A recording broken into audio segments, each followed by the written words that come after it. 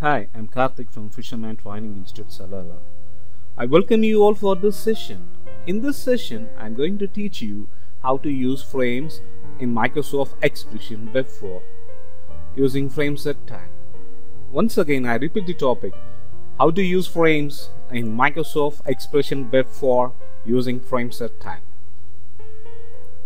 And before that, we should know what is the use of frame. What is a frame? A frame is used to divide an HTML page into more than one parts or frame. So what is a frame? A frame is used to divide an HTML page into more than one parts or frame. Okay, how to divide? You can use the Frameset tag.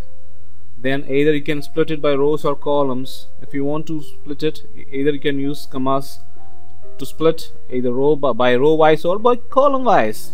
And then you want to assign the frame name, and source. You want to close the Frameset tag. Once again, I repeat, you can use the Frameset tag to divide your HTML page into frames either by row wise or column wise. And then we want to assign the frames, and then you want to close your Frameset.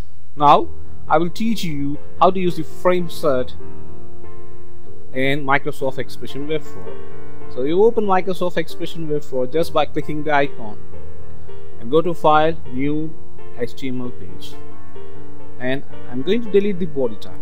Why you want to delete the body tag? If you are using Frameset, there is no need you want to use body tag.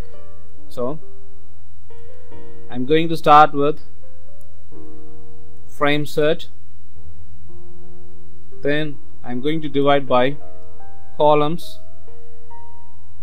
Let us say 50, star. 50 means the 50%, and then followed by the remaining things will be converted into column number 2. So column 1 and this one is column 2.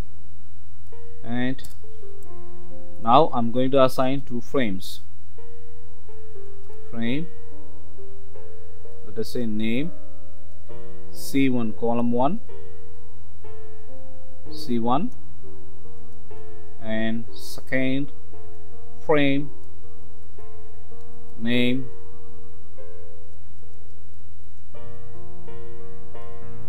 C2, and close it. Now check it, what's happened. See, now your HTML page has been divided into 2 frames. Okay, so column 1 and column 2.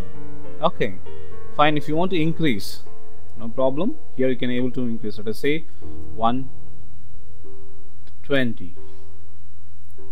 See, now automatically it has been increased. For example, I need one more. Okay, let us say I will convert it as 120, star, and let us say I will copy it and paste it and rename it as C3. Now 3 columns, 1, 2, 3, and 3 frames, C1, C2, C3. Now see what happened. See, now you have created 3 columns. Okay, fine.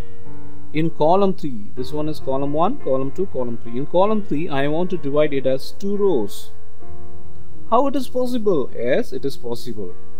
Okay, so how? Okay, so after this, let us say Frameset rows is equal to, let us say 50, star. Now you want to assign the frame for 2 rows. Let us say frame name equal to R1, row 1, and frame name equal to R2. Now check it. Okay, what happened? So it's coming in. Where it is coming? It is coming in 4. Okay, what is the problem here? This is the problem. So you just delete this. Why? Because third frame you are going to shuffle it. Now see, say column 1, this column 1 and this is column 2. in column 3 you have divided the column 3 into 2 frames, row 1 and row 2. Okay, so now we'll set an initial page. Set an initial page. You assign some page, click OK. You can assign some page and click OK. You can assign some page, click OK. Here you can assign some page and click OK.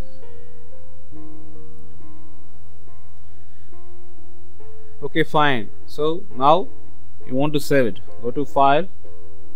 Either you can use Save, or here is the option Save. So I'm going to create a new folder. Let us say Frames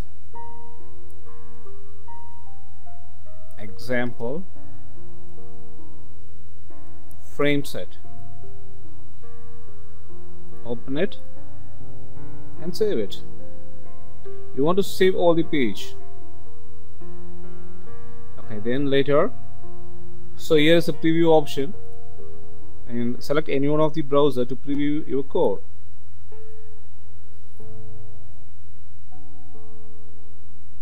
Now you can able to see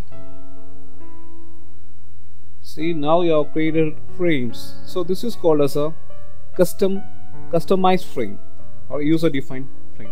We are the user, we can able to create our own frame. I think you may enjoy this video. Thanks for watching this video.